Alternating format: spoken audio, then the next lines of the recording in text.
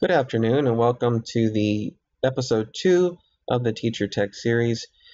This time we are exploring the use of smartphone and tablet apps as teacher tools to help make your job as a teacher easier, faster, and to no longer waste time on menial tasks that can be accomplished using the device that you have in your pocket or possibly in your bag that you most likely are not utilizing as much as you could to make your life easier in the classroom.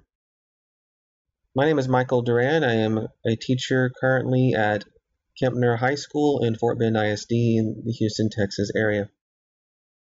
I have a background in technology as well as now 13 years in education.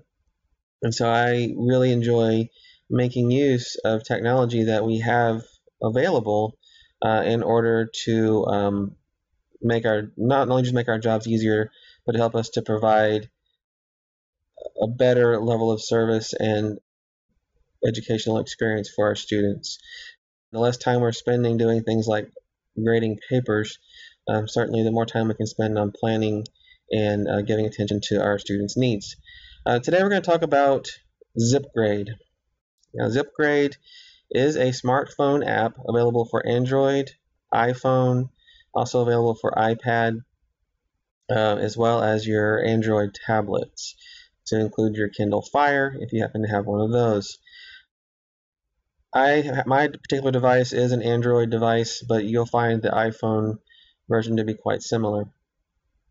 Here I have it installed. I made a little group on my phone for teacher tools, I call it, and these are just a few of the ones that I use. There are others. And you have the icon ZipGrade. If you don't have it installed, obviously you need to install it. On a Google phone or Google device, you go to the Google Play Store and just search for ZipGrade. On an Apple device, you go to the Apple App Store and search for ZipGrade. Right. Once you have it, you do simply launch the application, and you will find, actually, mine looks a little different than how yours will look because mine has already been set up and used. But you'll initially have to create a login and password. I'm sure that you are able to do that relatively easily. You'll find a lot of things here, including the ability to create new quizzes or tests, to add students and so forth. A lot of this you can do on what they call the cloud. And the cloud, I'm going to click here on the cloud icon. And on the phone, it actually, of course, it prompts you to extend your subscription because it's not free. We'll talk about that towards the end, but it's not expensive either. And the cloud upload your data to the ZipGrade website, and that's what we're going to flip over to next, to the ZipGrade website. All right.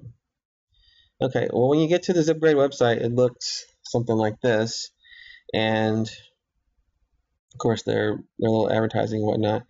Currently, you can see that I am logged in.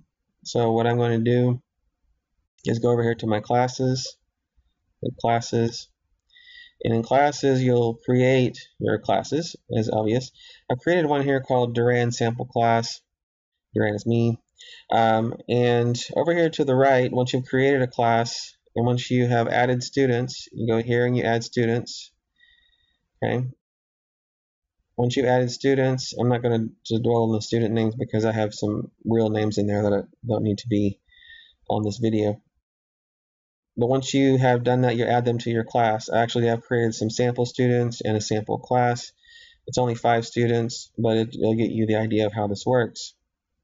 And at this point, you can download grade sheets with the students' names and ID numbers already in place for the 50 question or the 100 question. There is also a 20 question form, but it doesn't allow you to pre-fill that one. But it doesn't matter. Even if you use a 50 question form, you don't have to have 50 questions. So for instance, my sample here has only 5. So you would click here to download your grade sheets. It downloads pretty fast. Open it. And here you're going to have an individual sheet for each student with their names already in place and ID numbers already in place. Click print. You have your class set of answer sheets. You go give them their answer sheet. They complete their test or quiz. Once you're done with that, they turn in their papers to you. And then we're going to go back to the app on the phone. Okay, so once you're back to the app on the phone, you're going to go to your quizzes, right?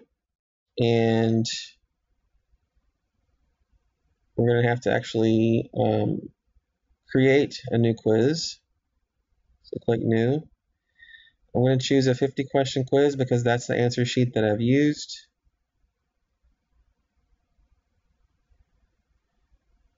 Okay, and at this point you need to edit your key. You do have to create a key. You can create a key by scanning one, which you may prefer, or I find it easier just to simply click Edit Key, and it gives you the chance to go ahead and click with your finger the answers that are correct. Obviously, I'm just doing an extremely simple example. You don't have to click Save or anything. It's already there. It's good to go. I have 5 questions now. It says number of questions, 5. At this time, what we would do is we need to go ahead and scan our papers. And what you'll do is go ahead and place your papers on a flat surface that your students have turned into you. Go ahead and get your smartphone out or your tablet with ZipGrade running and get that set up. And what we're going to do is select the quiz that we have created. In this case, it's got a random number, but you can rename it, like I said. And we get to this screen. You can see it's 5 questions. We're going to go ahead and click Scan Papers. At that time, it will activate the camera on your phone. You're going to hold the camera up over the papers, align the green dots with the black dots on your paper. It's a little hard to tell in this demonstration because of the jerkiness of the recording, but you can see it picks up the grade. Art Vandalay here is one of the students. He's scored a 40. And as soon as it picks up a score, it actually vibrates just very slightly in your hand, so you know.